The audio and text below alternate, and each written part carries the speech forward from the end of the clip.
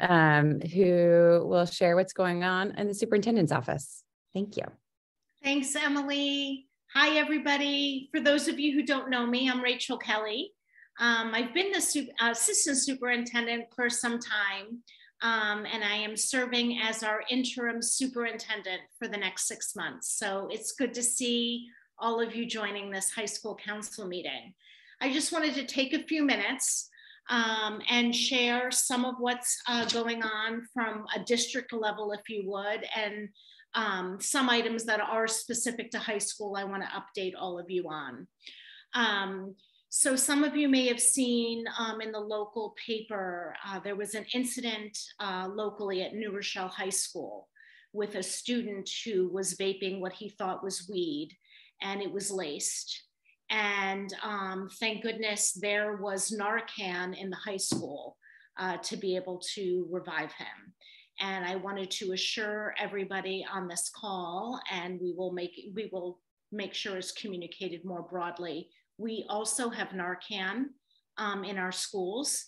It is throughout the building, health office, district office, and then some counseling psychology offices. So we do have Narcan throughout the building. Let's hope we never have to use it, but we are prepared to if we need to. I wanted to let you all know that we had our second lockdown drill today. It was clearly a drill. Vic Prini, who is our director of security, came on the loudspeaker, kind of walked everyone through the process, although all the teachers have been trained. They made sure that all protocols were followed. We had police officers from Bronxville PD join us and were part of the process. And we will review that in our safety committee meeting that's scheduled for tomorrow morning, but all went well. Doors were locked, everyone followed procedures, so we feel good about that second drill. We will have 2 more drills throughout this school year. We are in the throes of our budget season. You'll see the budget being spoken about not only at our board meetings, but we also have a budget workshop scheduled for the last Saturday of this month. So we'll be going into some greater detail. We all feel very strongly about making sure that we stay at the cap and that we also at the same time are ensuring we continue our rich programming and making sure that we're serving all of our students' needs. I did want to remind everyone, this is also this season where we are talking to the board about our tenure candidates. You may recall that we sent out in a district newsletter who our candidates are this year, as well as who are our other probationary candidates. And just to remind you, please feel comfortable to speak to Anne directly about any high school faculty who are up for tenure. This year, we have 3. We have Aaron Ginsberg in the math department. We have Tom Viviano, who is our high school psychologist. And we have Lisa Azria, who is our special education teacher in our life skills program.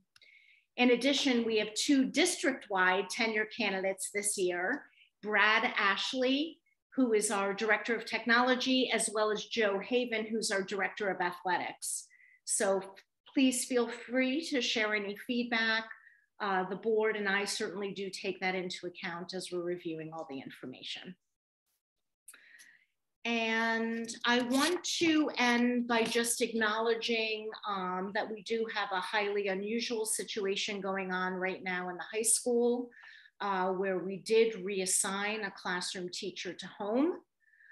We are conducting a thorough and comprehensive investigation, so much so that we have hired an independent investigator, because we do want to make sure that we are conducting, as I said, a comprehensive investigation as possible.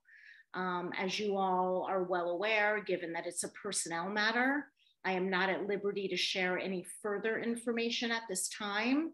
However, I do want to reassure all of you that colleagues in the department stepped up immediately to make sure that all of those classes were covered and that there was continuity of instruction. So we are very grateful for those high school teachers who did so. Superintendent search. I did not throw my hat in the ring, by the way, just in case that was the elephant in the room.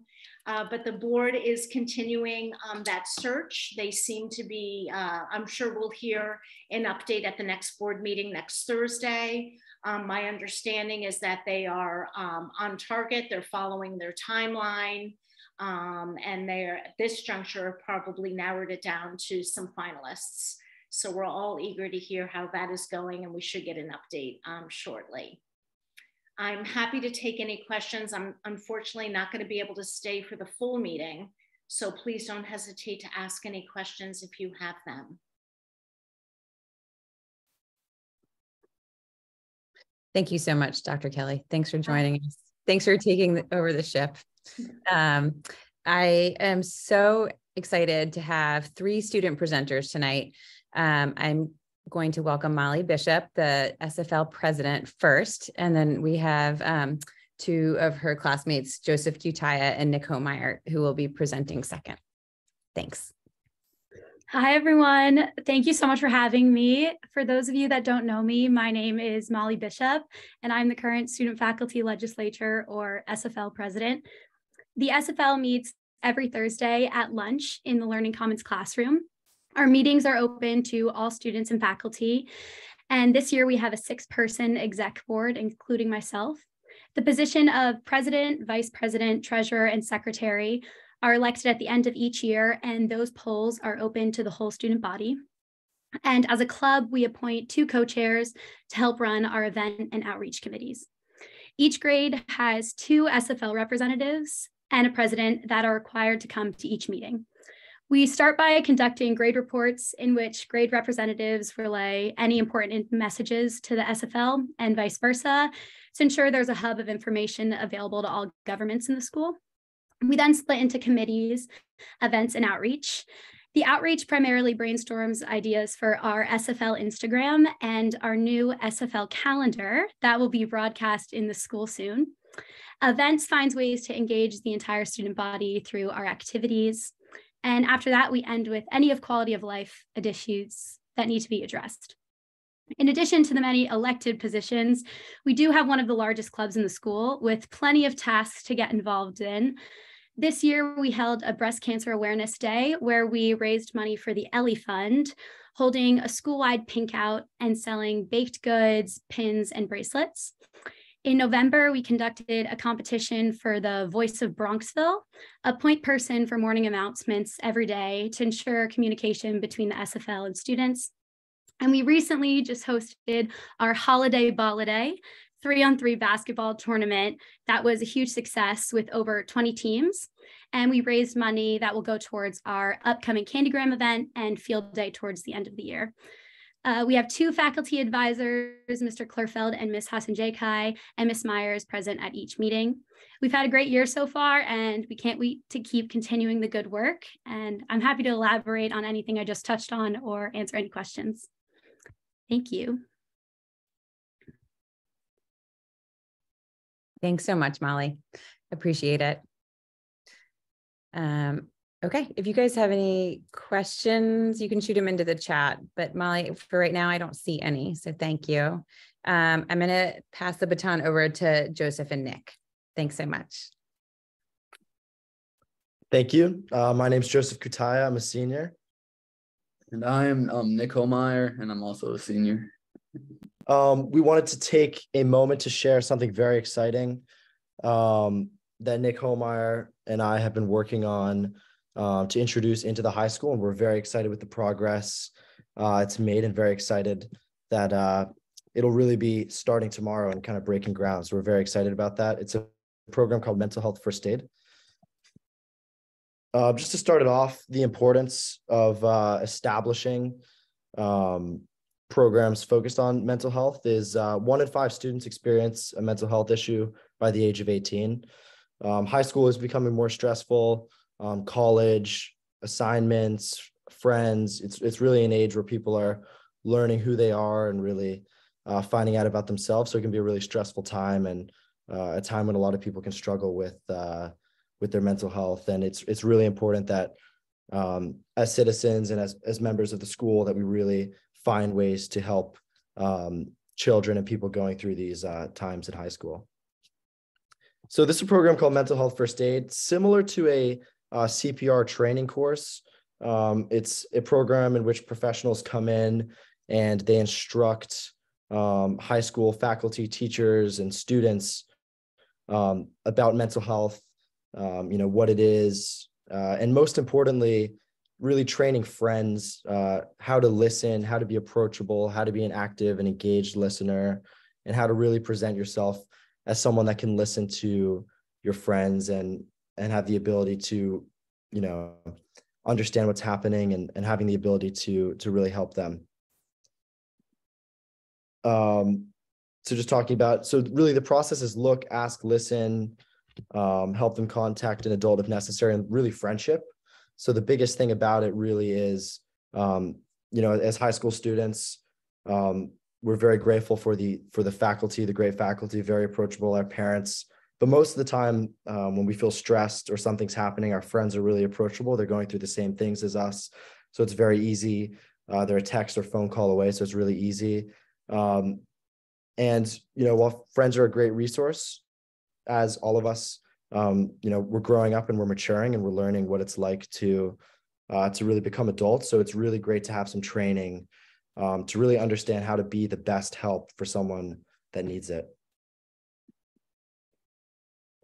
And so there's a few steps in this process of implementing this program. And this first starts tomorrow by 60 teachers will be trained in youth mental health first aid, which is very exciting. We've been in the works for a couple years, so it's great to actually have a start to this. And at a later date, a select few more staff members or the same staff members will be trained, which we're still trying to figure that out. So what the youth mental health first aid training does is it creates a net and really a bastion of support in the high school of teachers that receive training on things to look out for in students, so that really we're creating a network of people in the high school that are not afraid of the word mental health, or not afraid of the thoughts that come with it, and are educated and able to really have those conversations if need be, and have the ability to really be there for each other, and be really active and engaged listeners. Yeah, and so this year is like a test run of the program, but our ultimate goal is to have grades 10 through 12, eventually all students be trained in mental health first aid, and so create a greater sense of community throughout the students and faculty alike.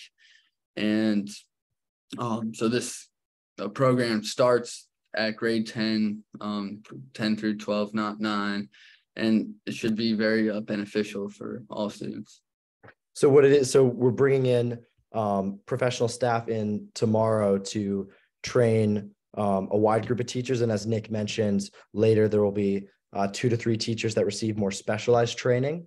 And with that specialized training, what they're able to do is then, so this is like health teachers in the high school, what they're able to do is then teach mental health first aid to students.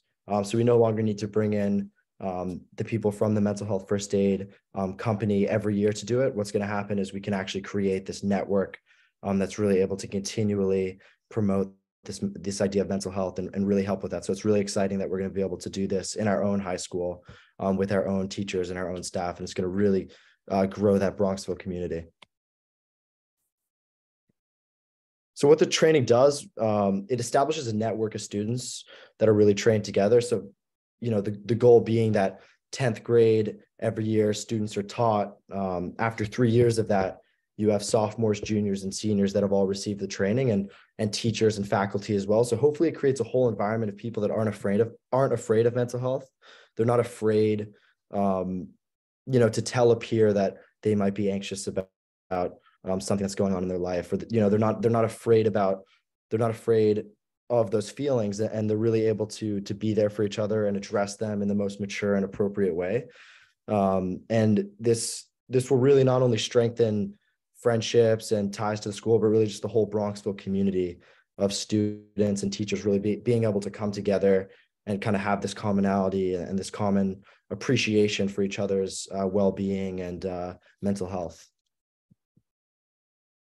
So we went over this. These are the types and the program. So that's the main overview of the program, and we're very thankful to the staff, to the school, that we're going to be able to start that tomorrow with the training of the 60 staff. So that's very exciting.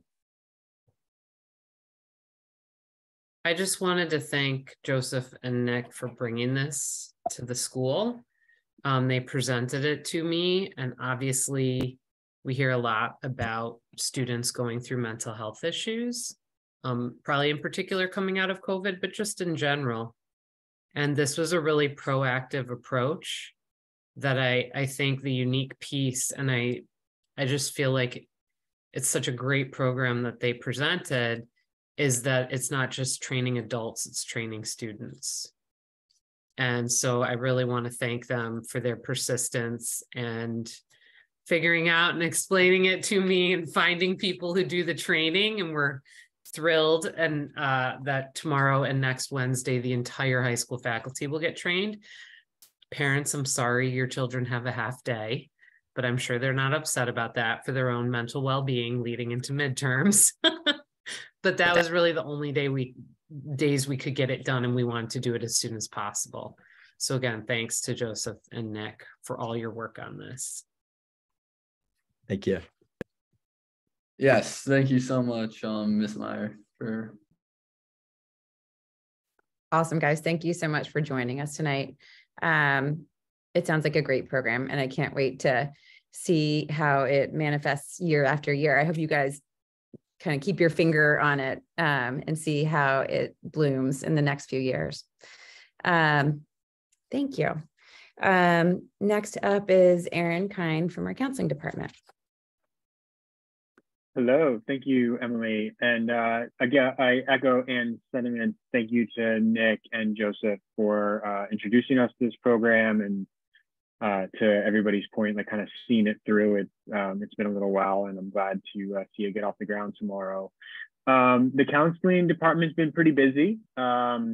This past month of December, we sort of wrapped up the first phase of our junior workshops. So we had 3 meetings with the junior class, discussing Maya Learning, which is our new college search platform. It's replaced Naviance as of, I'd say, like 12 months ago. And in the second workshop, we actually ran a mock admissions committee. So the students had sample applications and read through them. And then as a group, we kind of discussed who we'd accept and who we would not and why. I think that was a really big hit. And then in the third session, we talked sort of further about sort of college fit and characteristics of college and what to look for when you sort of start to embark on this search, or when you're in the middle of your search. Those will resume in the spring. And in the meantime, we have started meeting with juniors about scheduling for senior year, believe it or not. So just last week, we had a grade-wide assembly. All the academic departments presented on courses that are being taught for next year. And by now, everybody should have received an invitation with their appointment date and time to meet with their counselor, their child's counselor. And if you have not, please reach out to your child's counselor or reach out to me, and I can kind of look into that. And then we sort of continue the scheduling family meetings for the next few months. Sophomores are at the beginning of February, 9th graders start at the beginning of March. And so you'll hear a lot about scheduling from me for the next little while, maybe even next session for our meeting. We can kind of do a little bit of a deeper dive like we did last year. I think that was a big hit. Emily, I can talk to you about that. Also, just a little plug for February 28th, we're going to have a sophomore parent event. We do some push-in lessons for the sophomores about college and career planning or awareness, which we will cover those lessons. We will also be talking about, there are some changes coming to the SAT. So if you have a 10th grader, you'll want to try to make that meeting to hear about that. We're also actually, so the people from Bespoke were gracious enough to come and present on that piece. And then we're going to follow that up with an even deeper explanation of some of the changes that are coming, because the SAT is moving online and then they're changing the format. So we're kind of previewing the changes, and then we're going to talk more at length about those changes at a separate meeting, and obviously more information to come on that. And then lastly, if your child has Ellen Cohen, or if your child has Dr. Alyssa Levy, the two of them at separate times are taking leave of absence. And so just, this is all to say, Ann and I and others for that matter are in the process of interviewing replacements. Just this week, we are going to be meeting with potential candidates, with some students and parents. And when that is complete, families on those two whom has been hired, and how to get in touch with them and who they are, and everything you'll need to know about contacting your child's leave replacement counselor. In the meantime, if you need anything, I am accessible. I'll stay on the call for the remainder of it. If you have any questions, I'm happy to answer them. I hope everybody had a good New Year and a good holiday. Nice to see so many familiar faces and names. And with that, I will turn it back over to you, Emily. Thanks, Aaron. It's been really nice to hear all the good news trickling in as well. So thanks for your help supporting our kiddos. I don't see Joe on the call. I'm guessing Ann's probably going to give the update in a minute. So I'm going to ask Katrina Ney to speak on behalf of the Bronxville School Foundation. Sure. Great. Thanks, Emily. Hi, everyone. I have a few updates to pass along tonight. First up is that the Bronxville School Foundation is kicking off its 2023 grant cycle. The foundation is eager to support requests that enable faculty, students, and the school community to lead, innovate, engage the world, and think critically. Any parent, student, teacher, or administrator can apply for a grant. In the past, students and parents have brought us wonderful ideas for new curriculum, technology, and equipment, and innovative programming. As you watch your children grow and evolve at the Bronxville School and live out the Bronxville Promise every day, you offer a valuable perspective, and we invite you to submit any grant ideas you have that will benefit the school community.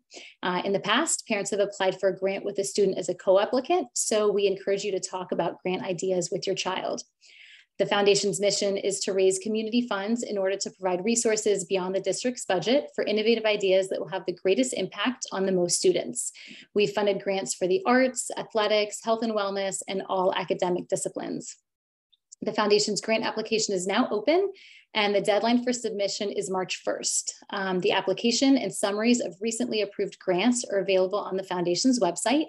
If you have any questions, please don't hesitate to reach out to VP of Grants Jen Lescott or the Executive Director of the Foundation, Helena McSherry. On a separate note, the foundation will be accepting nominations through February 3rd to fill open positions on its board of directors for the upcoming year. Candidates are village residents who would work with current board members to raise funds and support grants that will enhance educational programs in the Bronxville School District. The foundation's board of directors consists of 30 people, including one member of the Board of Education, the superintendent of schools, and the president-elect of the PTA, and reflects a broad and diverse cross-section of the community. Parents of current students and graduates, alumni, and community members without children are encouraged to express interest. To express your interest, propose candidates, or learn more about the foundation, please contact Helena McSherry in the foundation office. And finally, just a quick reminder that the foundation's community drive is ongoing and a critical source of the funding that makes our grants program possible. A sincere thank you to all of the school families that have made a donation already. For those of you still considering making a donation, it's not too late. Please help us achieve 100% participation from school families in the special year marking the school centennial. To make a donation, please visit the foundation's website at bronxvilleschoolfoundation.org. Thank you. Thanks so much, Katrina. From my end, I wanted to give a couple quick council reports from our subcommittees. I see Jen Homeyer is on. I talked to her today. They have a lot of things in the works that are exciting. So stay tuned for more information coming out soon. And our Arts Council had just wrapped all of their winter concerts. They were amazing. If anybody had the chance to attend the concerts in December. There are also solo recitals coming up in early March. And NYSMA is also coming a little bit later in March. So if your child has interest in performing in either of those series of concerts, they should reach out to their music teachers. And then also very exciting, Hello Dolly, starring Molly Bishop as Dolly, is coming up at the beginning of February. So that's February 9th, 10th, and 11th, right before break. Each grade level has been busy this fall with individual fundraisers. The PTA has supported them by pushing out the information and helping them organize the different fundraisers. The 9th grade held a party for the Andrus Center where the Andrus kids came to our school, and they had a pizza party and they played games, and it was so successful that they're going to try to do it again in the spring. The 10th grade had a successful toy drive with the veterans for Christmas. And the 11th grade ran the mock SAT, ACT fundraiser in conjunction with Bespoke. They will probably be doing it again in the spring. The seniors have had a lot of other things on their plate. So I think they're going to be coming into action this winter and fall with their fundraiser. So stay tuned for that. And if anybody has other ideas for PTA events or something that you would like us to support, please reach out to me. My phone's always open, and I love to hear any new ideas. And with that, I'm going to hand it off to Anne to close us. Thanks so much. Okay, thank you, Emily. I will let you know that on behalf of Joe Haven, there's no specific updates. The winter season is in full swing. I think the biggest issue we have right now is our ski team has no snow. And we were discussing today that is an ongoing problem for the last couple of years. So fingers crossed, maybe they get some weather that cooperates. I just wanted to take a second to thank again Molly, Nick, and Joseph for joining us today and sharing all this great information about what's going on in the high school. They're probably the best example of the high school, bringing us wonderful programs, fun, informative, important. And that's really what I try to do, is just facilitate our high school students' capacity to propose ideas that they feel are going to be meaningful and make them happen. So a couple to mention that happened, I guess, into December and moving into January. We had a speaker come in through Speak Sobriety. This is an alum from Suffern High School who has spoken locally, who ended up suffering from addiction. And he speaks about his high school experience and how he ended up addicted to alcohol and drugs. He was an athlete. He had siblings. He was very active at Suffern High School. And he just talks about how things spiraled for him. Our Health 9, so our entire 9th grade heard him, along with anyone else who's currently enrolled in health. And thanks to the PTA's support through our Be Well group, we were able to then have him meet in small groups with all those students who heard him in breakout sessions. The feedback was incredibly positive. Students mentioned that they recommend this going forward for all 9th graders, and they said even earlier in the year. So we are definitely going to try to do that in the future as well. I just want to reiterate what Dr. Kelly mentioned at the very beginning when she spoke. You may have heard that at New Rochelle High School, a student OD'd in the high school after vaping what they thought was marijuana. It's our understanding from law enforcement that essentially all marijuana is being laced with fentanyl at this point. And I just would recommend you have a conversation with your child or children. about the potential dangers at this point because of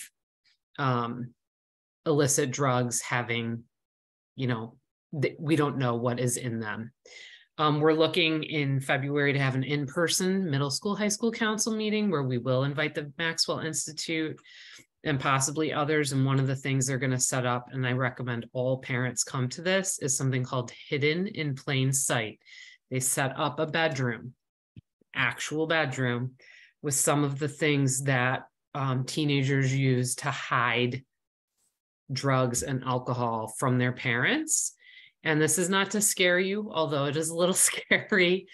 It is to inform you so that you can have conversations with your children and keep an eye out for signs of concerning behavior. I think this teen mental health first aid program goes hand in hand with this idea. And we're trying to train our faculty, and as Joseph and Nick mentioned, students, to listen to and understand when their friends are possibly going through mental health or substance abuse issues. This is not about those students getting these, not about them treating their friends. It's about, just like CPR, is there an issue? How do I get professional help for this person? And so, we feel very strongly that students are stressed, and mental health issues and substance abuse issues arise in an environment of stress. And we want to make sure we get people help when they need it. So when students come to me with a program like that to propose how important it is, I think it speaks to the fact that they've noticed this amongst their peers. So as far as the laced drugs, going back to that, I just really highly recommend you talk to your children about it, because it's a very scary situation. I think you all know now that I have a 9th grade daughter and I have these conversations with her. Let's see, fun things, as Molly mentioned, we had the Holiday Ball-A-Day. That was a lot of fun, a 3v3 tournament. Our freshman transition groups did a gingerbread house decorating contest, which was a lot of fun before break. And just trying to intersperse in the freshman transition program some important, more serious programming with fun programming. Coming up, we obviously have midterms, which can be stressful. And I recognize, and I reminded faculty, that it is in fact only our seniors who have ever taken midterms because of COVID. And last year we had midterms scheduled and then they were canceled because New York State canceled the Regents. Just so you know, I've had a lot of students ask me this week, will midterms be canceled? The answer is no. The Regents are planning to have Regents exams and we are planning to have midterms. So I just kind of asked faculty, to realize that even the upperclassmen haven't had a lot of experience with this. So they may assume people know how to study or get their notes together or organize themselves, but they might not. So we will work through that. That is a stressful time, but it's also a very important experience for students to have to prepare them not only for final exams, but for college. How do you prepare for more comprehensive exams? And finally, I did want to mention a little bit about what happened in December with our basketball team and an incident we had on Instagram, just so far as it could be an educational moment for all of our students. And I think that really is what it's turned into.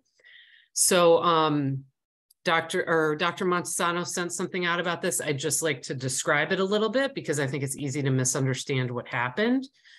There was a boys basketball Instagram account, and on the day of the game, like many sports teams do, the account posted, here's the game, the time, the location. That post was accompanied by a song by Kanye West. So it was actually a song that was sung by Rihanna, but happened to have been written by Kanye West. And I don't have an Instagram account, but apparently when that happens, the name of the artist appears on the post.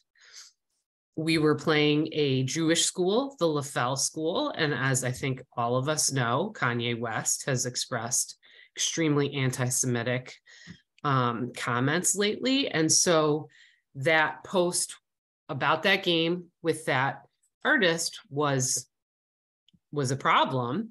And a student from the LaFell school actually direct messaged that account, and the post was immediately removed. Now that came to our attention as the high school administration from the LaFell school, and we felt that it needed to be taken very seriously immediately. And we, as you all know, from what was sent out, we forfeited the game. We took the opportunity to take the entire team that afternoon to the LaFell school, so that on the court, the other team was practicing. Our team was able to apologize face-to-face in person to their team.